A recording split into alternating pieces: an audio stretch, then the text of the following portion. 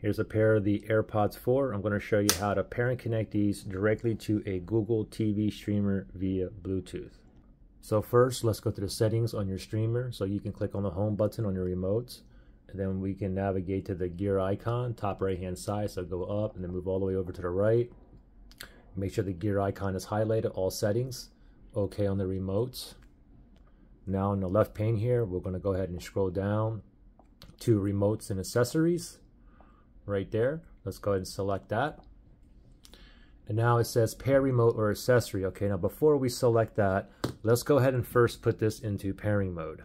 Now just know with the AirPods 4, it's not like all the previous generations. There's no button here on the back. Like the previous generations, you can see this button here.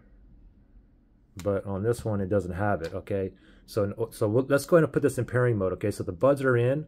I'm going to go ahead and open these up. And now I got to tap twice right by where that light is. And now it turns to a white blinking light, which indicates it's in pairing mode, okay? So it's currently in pairing mode. Now we're going to go back to the TV, pair remote or accessory. Let's OK that. Oops. Okay, again, we'll select pair remote and accessory. Now it's searching for devices that are in pairing mode. It's still in pairing mode. It's blinking white here. And oh, there you go, AirPods right up there. So let me go ahead and make sure it's highlighted, select it. It says pairing. We should get a Bluetooth pairing request. Yes, we do right here. Make sure it's highlighted on pair. OK on the remote. And I just heard it said it's connected, and I heard a little chime on here. And you can see AirPods, we are currently connected. All right. So we're ready to go. Now, if you had issues pairing and connecting, you can always factory reset these. If you need to do that, look in the link below in the description area.